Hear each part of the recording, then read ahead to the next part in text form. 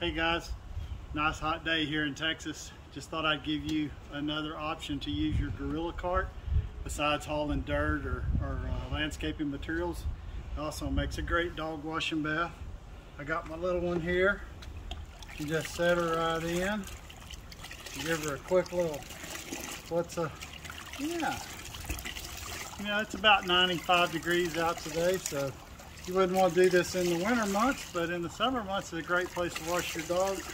And this 7 cubic feet gorilla cart probably accommodate a, 50-pound dog you could wash in it. So anyway, just another use. Whoop, there goes.